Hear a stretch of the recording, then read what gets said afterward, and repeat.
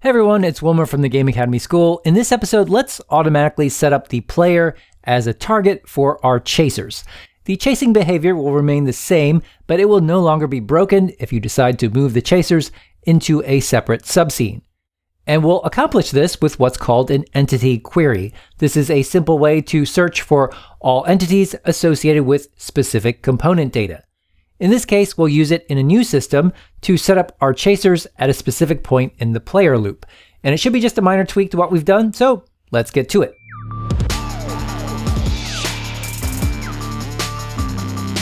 Let's begin with the starter project from the link in the description, or just pick up where you left off.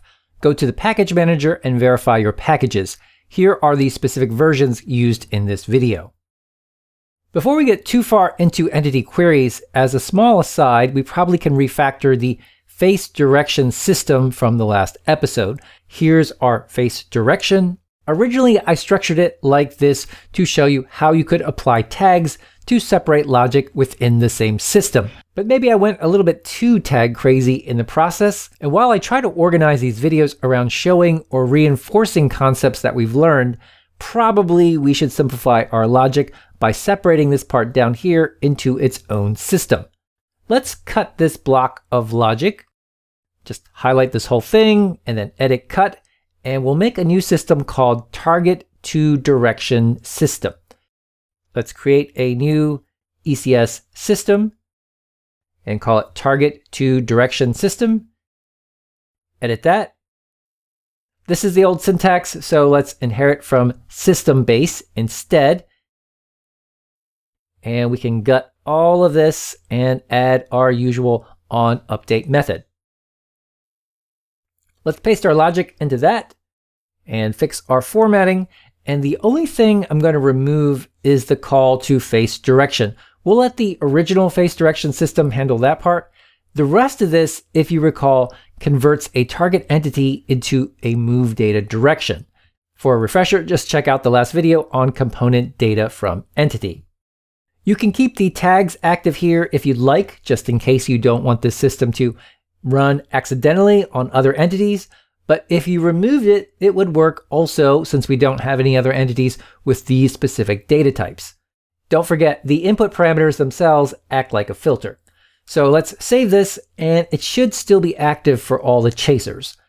But we do have to go back to the original face direction system and remove the filter there. We really don't need this logic specific to a player or a chaser. Basically, the system will now run on all entities that have a rotation, translation, and move data. So it will turn that entity to face the proper direction if one is given. It doesn't matter if the entity is a chaser or if it's a player, the system just doesn't care and treats them all the same. It can process all the matching entities one time instead of doing two separate queries. And that feels a little bit simpler, it's a little bit more concise, and probably that's a blip in the grand scheme of things, but it's good to do nonetheless. And if everything went well, then it should probably look exactly the same. Hooray! Okay, so thanks to you guys, especially Cyril, for keeping me honest. If there's anything else like that, please leave me a comment below. Our chasers still work because we haven't moved them to a separate subscene. They're still in the player's spaceship subscene, and that allows us to assign the player as a target in the inspector. As we showed you in the last episode, if you move the chasers to a separate chaser subscene, then we're no longer allowed to associate the player in that empty field. That breaks the connection and hence breaks our behavior. Now, making connections like this in classic Unity is pretty common. If you have a public or serialized field in the inspector, you can often populate it with another component or game object interactively just by dragging it into the field. But often you will need to fill it out at runtime instead, and in that case, you might need to use one of the various find operations available to Unity objects and mono behaviors. And then you just store the results of those operations in their respective fields. Now, what we want to do in DOTS is something similar, except instead of game objects, we want to find entities. And we'll do that with what's called an entity query. An entity query is a way for us to ask Unity what entities match certain components.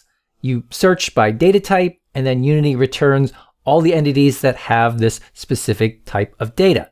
If that sounds familiar, it's because you've been using entity queries the whole time. The system base gives us this entities for each, and this structure runs an entity query internally using the filters and input parameters of its Lambda function. But the entity query is just not transparent to us.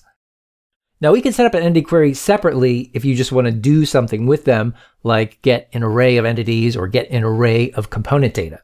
So make a new ECS system, and we're going to call this AssignPlayerToTargetSystem.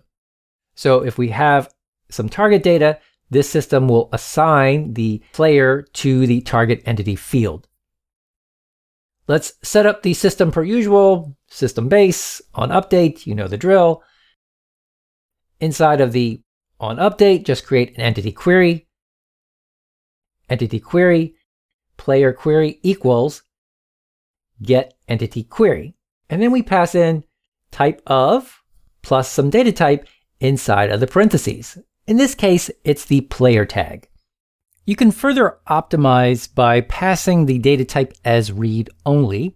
Let me comment this out and write it out slightly differently. We can replace the type of with component type read only.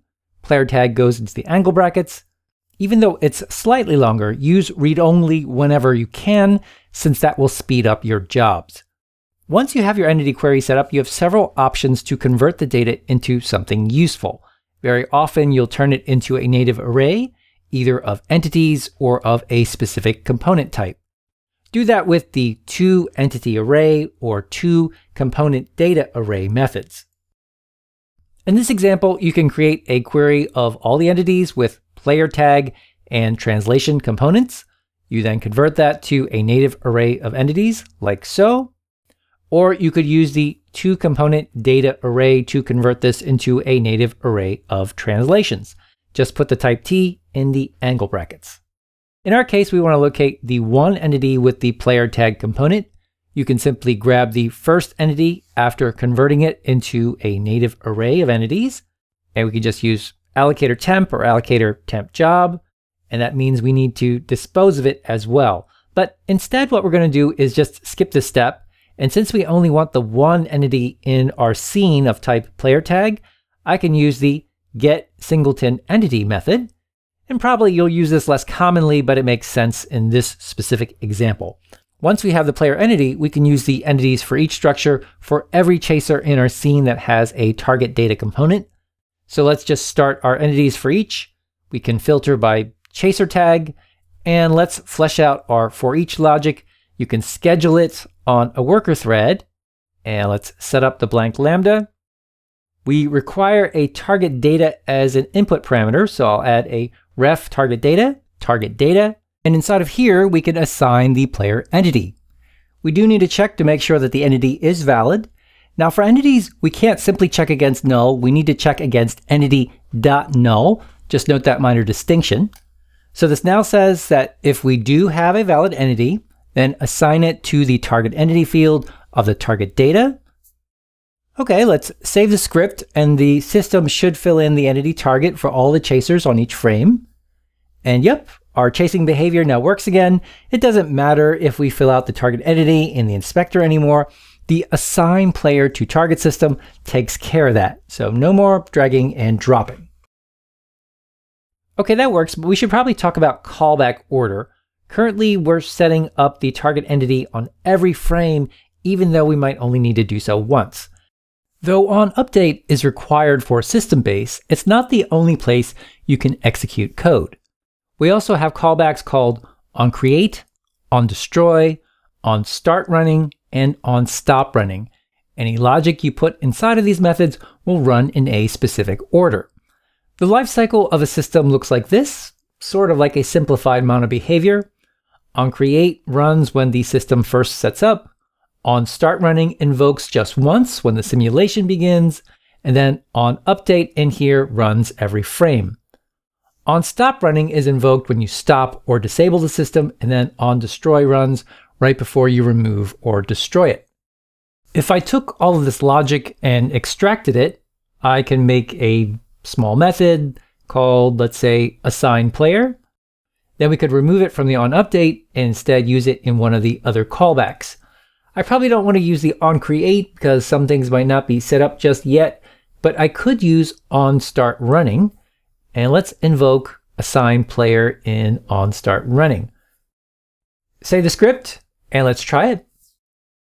And look at that, everything still works. This time we're invoking the logic for assigning the player just once.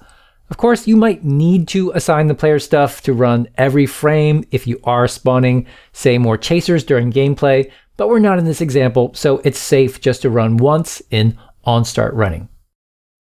While we're on the subject of ordering things, we should also mention System Update Order. On a given frame, you can control which systems execute before others. Let's say you wanted the AssignPlayerToTargetSystem to run before the TargetToDirectionSystem. You can do that using SystemGroups. To understand those, go to Play Mode and pause the editor, open the Entity Debugger, and take a look at the left-hand panel. Make sure you have the default world selected from the drop-down at the top. Each world contains a hierarchy of system groups. We have 3 of them at the root level: Initialization System Group, Simulation System Group, and Presentation System Group. By default, our systems belong to the middle one, the Simulation System Group. And you can see them here in the debugger in their current order, along with how long each takes to calculate on one frame. There's other stuff in here too that might not be familiar. There are other systems related to the entity command buffers, but ignore those for the moment. We'll discuss those in a later video. For now, just watch our systems and these system groups that will help us determine their order of execution. Currently, our TargetToDirectionSystem is running before the AssignPlayerToTargetSystem. We can fix that by editing both scripts. DOTS gives us 3 attributes to help us tweak the execution order: UpdateBefore, UpdateAfter, and UpdateInGroup. Let's add this attribute to the top of the class definition. UpdateInGroup, type of, initialization system group. This will move the system to that first group. To verify that, exit and save the script. Restart play mode and check the entity debugger again. And now you can see the system running up here in the initialization group. That happens before all the other systems, so the ordering is better, but we might not want it in there. You can see that a lot of scene conversion stuff is happening here. We may be in danger of running the logic before some of the scene setup is complete. To change the group back, we can make this simulation system group, which is the same as omitting this line altogether, since that's the default. Let's add another attribute. UpdateBefore, type of, TargetToDirectionSystem. This will make this system run explicitly before TargetToDirection. Save and restart playback. Now you can see both systems are in the same group, but we've changed their order. Now at this point, you might want to go in and reorder some of your systems. You can use any of these systems or system groups at your disposal. In this transform system group, for example, a lot of the basic entity transforms are taking place. You might want the face direction system to always happen after the entities in your scene have moved. In that case, you just edit the script in question, add an UpdateAfter, type of, transform system group, and done. You're basically using the system groups as a reference point. Feel free to reorder them with the before and after attributes. Just a warning though, there are some common sense limitations on system update order. You'll have to avoid circular dependencies. Don't try to make script A run before script B and then try to make B run before A. That's a no-no. And you'll have to limit the scope of your update before and update after to the current group. If you're in the simulation system group, for example, you can't refer to things in the presentation group. Of course, the order really makes no difference for what we're doing here, since most of our systems run on every frame. At most, there would be a 1-frame lag, but sometimes that order can make a big difference, especially for systems that only fire off once. But in our case, it shouldn't have too much impact and everything looks about the same. And okay, there you go. We didn't add a whole lot of extra functionality here, but we did explore how you can do a little bit of setup automatically using entity queries. And we learned how to control the flow of your logic using callback order within a system. And you learned how to order systems themselves using system groups. Now that we know how to use entity queries and component data from entity, it's probably time to add some collisions, but that'll have to wait until next episode since we're out of time. Again, thanks for watching. Just a reminder, sign up for the mailing list if you are interested in the full DOTS course. Until then, check out our classic courses at Game Academy School. Links for all of those in the description. Okay, well, this is Wilmer. Until the next one, happy game dev and keep moving those entities.